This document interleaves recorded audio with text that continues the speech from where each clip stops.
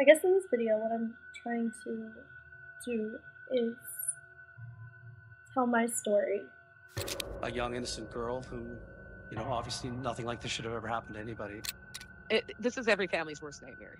Really, truly, it is. There's no worse nightmare. That's what you worry. You worry some bad person's going to hurt the person you love, and somebody's going to reach into your family and take the heart out of it effectively. He knew what he was taking, and it did not deter him in any way, shape, or form because he is a monster. We're gonna find you. We'll find you. You know, you can do what you're doing for a little while, but it's not forever, and we'll find you. Tess Richey was born on November 30th, 1994, in North Bay, Ontario, Canada. The youngest of 5 daughters in the family, she was adored for her kindness and delightful humor. Her bond with her sister, Rachel, was particularly special as they were closer in age. She was my best friend. Like, she knew how to make me laugh every time, every time. At the age of 10, Tess cut off and donated her hair to burn victims and the terminally ill. In her teens, she advocated for animal rights and ran charity marathons. Tess attended E.W. Norman Public School and Whitfield Secondary School. After finishing high school, she worked at the Days Inn Hotel in North Bay, where she became an assistant manager. Driven by her aspirations to explore the world, Tess eventually enrolled in a flight services program at Seneca College in Toronto. Following her graduation in July 2017, she began applying for airline jobs. Despite her efforts, however, Tess encountered challenges in securing employment. Still determined to fulfill her travel aspirations, she decided to learn Italian with the goal of working as an au pair in Italy. In the meantime, she juggled 2 part-time jobs to make ends meet.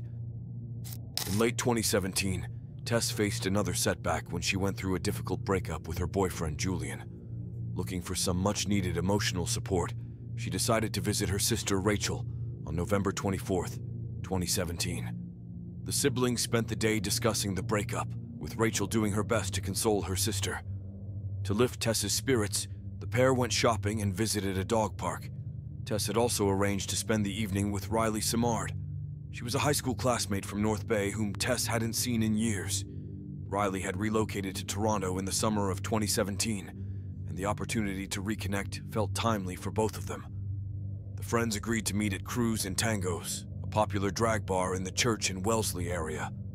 Rachel's partner then requested an Uber for Tess. As the vehicle pulled up, Tess bid her sister goodbye and hurriedly made her way to the car. Little did they know, it'll be the last time they'll see each other. Tess arrived at the club at around midnight on November 25th, 2017. While waiting for Riley, she ordered a beer and texted her sister Rachel to let her know she arrived safely. She then spent the rest of the evening partying with her friend. That morning, Rachel texted her sister back, asking how her night out went. When she didn't get an immediate reply, she simply assumed Tess was still asleep. At about 6:30 p.m., Rachel became concerned since her sister still hadn't responded. She realized that her previous messages to Tess weren't delivered, so she tried to call her. However, it went straight to voicemail. Rachel found it unusual as she knew Tess always had her phone in her hand. She then tried to contact her sister's friends, ex-lovers, and co-workers, but none of them had any idea where she was. Rachel's partner also went to Tess's apartment in Scarborough to check, but she wasn't there. At this point, panic began to set in. Rachel started to fear that her sister might have been arrested and thrown in the drunk tank, so she frantically called the police station to verify. In addition, she also contacted nearby hospitals to see if her sister somehow ended up there. The Toronto Police Service confirmed that Tess wasn't apprehended the previous night. The TPS 41 Division then initiated a missing persons investigation for her, focusing on the area surrounding her Scarborough apartment. As part of their search process, the investigators interviewed Tess's friend, Riley Simard, who was with her the night she went missing. Riley revealed that she and Tess went on a drinking binge at the bar and left at about 1:30 a.m. She added that shortly after leaving, they walked to a home on nearby Dundonald Street. There, they hung out on a porch with a woman who lived there. Along with them was a man they met at the club. As she was too intoxicated that night, Riley couldn't recall who they were or how she and Tess ended up talking to them. At around 4 a.m., Riley got a text from her boyfriend asking her where she was. This prompted her to head home. Her last memory of Tess was seeing her on the porch with those two individuals. The Richey family also notified the police that in the early hours of November 25th, 2017, they received an update from the Fitbit account that Tess shared with her mother. The update indicated that Tess took about 300 steps at a little past 3 a.m. Moreover, the family added that Tess's Uber account, which had her mother's credit card information, notified them at about 4 a.m. that same day. It showed that Tess requested a ride but canceled shortly after. Guided by these revelations, the police carried on with their search.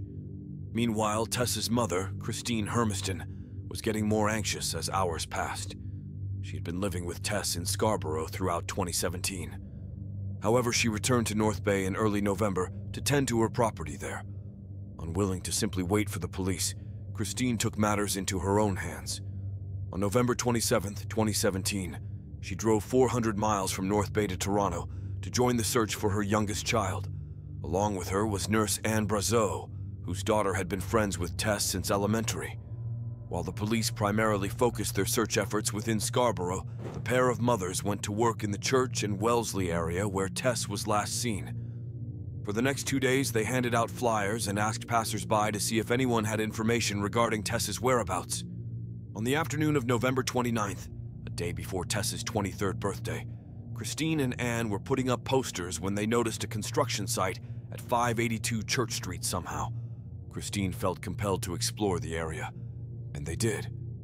There was just something very eerie about that construction site that was drawing me, and I really think that if I had have followed my gut instinct,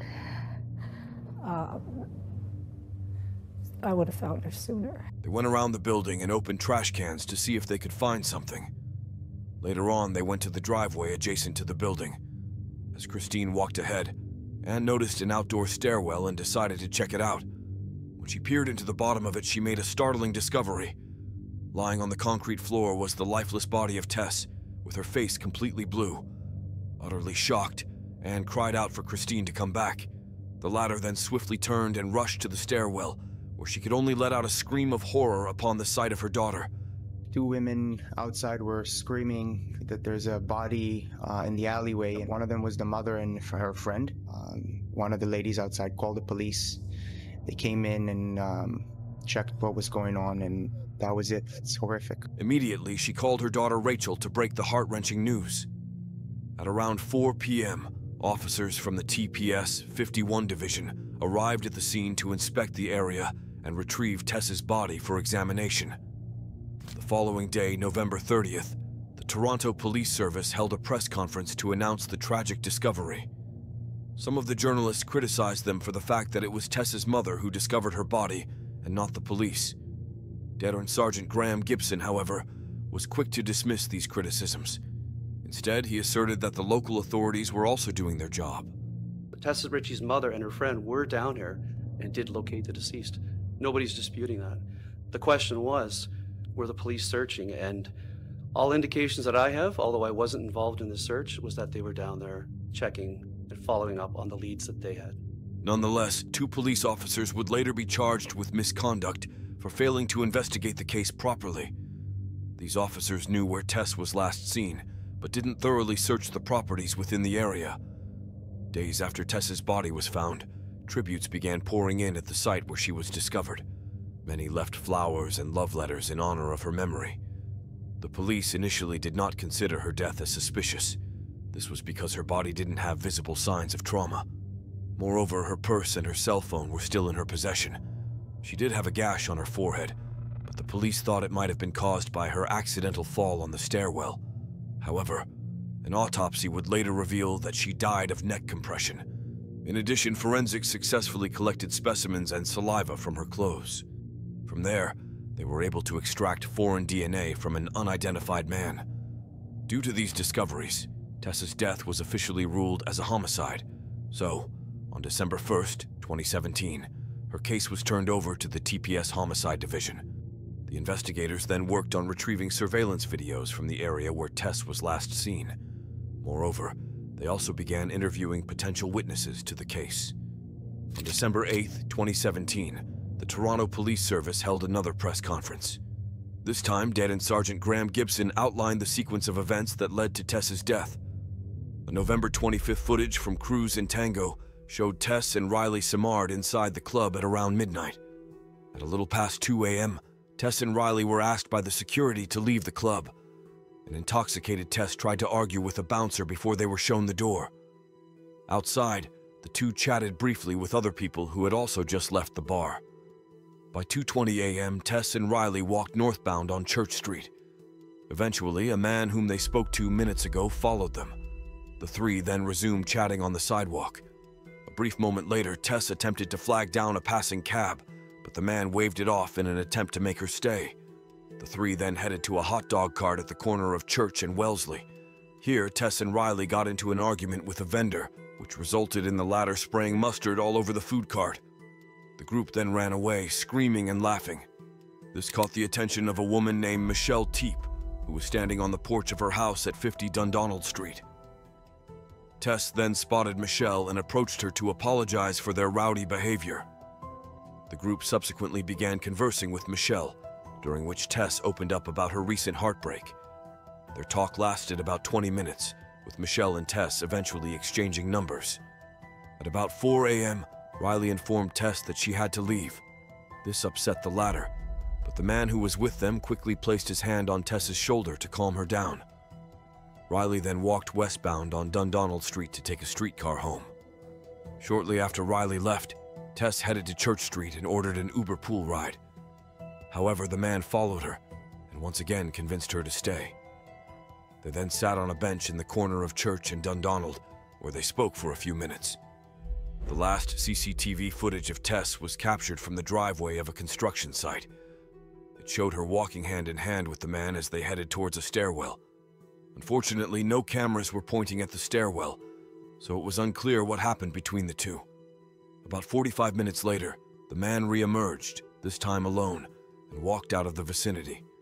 On December 10, 2017, the Toronto Police Service released images of the man to the public and appealed for help in identifying him. The Richey family later saw the pictures, but confirmed that they didn't know the man. It's almost like I know who he is, but I don't know who he is, and the struggle to, I don't know, it's been a struggle to try and reconcile that. Nevertheless, they vowed to do everything they could to locate him and ensure he faced the consequences for what he did to Tess. As long as I'm a human being, I will feel the need to have him off the street to make it safe for you, and your little neck and everybody else that can't protect themselves from a madman. I mean, you can't hurt our girl and get away with it. And that's why the Army of Supporters, you're not going to get away with it. We're going to show you that she wasn't trash the way you left her, that she was loved, that she was somebody, that she meant everything to us. At about 9 p.m. that night, an individual contacted the TPS 11 Division and claimed to be the man in the pictures. He identified himself as Kalen Schlater. Schlater, his parents, and his lawyer then went to the police station. He spoke briefly with the Homicide Division, but refused to give an official statement. Schlater's parents also brought food and drinks for him while he was in detention. Unbeknownst to them, this would pave the way for the investigators to build a solid case against him. When Schlater threw the water bottle in the trash bin, an officer retrieved it immediately. They then took it to forensics to obtain DNA samples from him. The authorities eventually released Schlater as they didn't have sufficient evidence yet to arrest him. However, they kept their eye on him while genetic experts analyzed the samples. The experts then began working on comparing Schlater's DNA sample to the one found in Tess's clothes, and the result was astounding. It was a perfect match. The foreign DNA from Tess's clothing belonged to Kalen Schlater. With this discovery, the Toronto Police Service formally apprehended him. Yesterday at about 11 p.m., we were able to effect the arrest of the person responsible for Tess's murder. We're alleging that he's responsible. He was arrested for second-degree murder, and his name is Kalen Schlater. The arrest took place on February 4th, 2018, at about 11 p.m. at the Cineplex Cinemas Queensway in Etobicoke. At that time, Schlater had just finished watching the Super Bowl with his parents. The next day, he was taken to 13 Division and placed inside a holding cell. With him were 2 undercover police posing as prisoners. They found out quickly how much Schlatter enjoyed talking. He began by sharing how thrilling the Super Bowl was. Then, he opened up about his love for video games. Eventually, he started bragging about having already been intimate with more than 40 women despite his age. In addition, he also disclosed being into rough lovemaking sessions. However, he stopped short of admitting what he did to Tess, claiming he was drunk and couldn't recall what happened. Months later, Schlatter was transferred to another detention center. This time, he shared a cell with a man whose criminal record spanned decades. As they grew closer, Schlatter ended up spilling the details of what really happened in the early hours of November 25th, 2017. The man then asked his cellmates' help to come up with stories or alibis he could tell the court. On January 13th, 2020, Kaylin Schlatter's trial officially began. During the hearing, the prosecution focused on the surveillance videos and genetic evidence linking Schlatter to the crime. The two undercover police also testified about what he revealed to them in detention. But what bolstered the prosecution's case was the testimony of Schlatter's erstwhile cellmate. Appalled by Schlatter's revelations and his apparent lack of remorse, the man found himself compelled to testify against him in court. Schlatter revealed to him that he and Tess made out in the stairwell at 582 Church Street. However, Tess eventually told him to stop, which got him upset. Subsequently, he wrapped a scarf around her neck and began choking her. He claimed that seeing Tess gasp for air and fight for her life excited him, so he tightened his hold even more. This ultimately led to her death. Schlatter then admitted to desecrating Tess's body before he left the scene. Despite this testimony, the defense wouldn't go down without a fight. In a bizarre turn of events, Schlatter's lawyers pinned the crime on a certain man who went by the initials JG. According to the defense, JG was also with Tess, Riley, and Schlatter in the early hours of November 25th, 2017. JG admitted this in court. He also added that he was indeed looking for a woman to sleep with that night. Nevertheless, he vehemently denied being responsible for what happened to Tess. This was confirmed when his DNA samples were compared to those found on Tess's clothes and didn't match. Before the trial's conclusion, Christine and Tess's 4 sisters delivered victim impact statements. Overflowing with emotion, each of them expressed their profound love for Tess and conveyed the impact her absence had on their lives. After 6 weeks, the trial officially concluded, with the jury coming up with a verdict. To the courthouse now in one of the only cases continuing as the province's courts essentially shut down to limit the spread of COVID-19. Kaylin Schlatter has been found guilty of first-degree murder in the killing of Tess Richey in 2017. The Richey family were both grateful and relieved as they witnessed their beloved Tess finally attaining justice more than 2 years after her tragic passing. I mean, sadly, Tess had to give up her life to catch a monster. But we got the monster, right? The trial, it's just been just a really exhausting, long process, and it's nice to finally put it behind us, but, you know, it feels in a way like it's putting Tess behind us too, but, you know, I'm just glad he's off the streets now too, and nobody else can be hurt by him ever again, ever. Schlatter was eventually sentenced to life in prison without the possibility of parole for the first 25 years.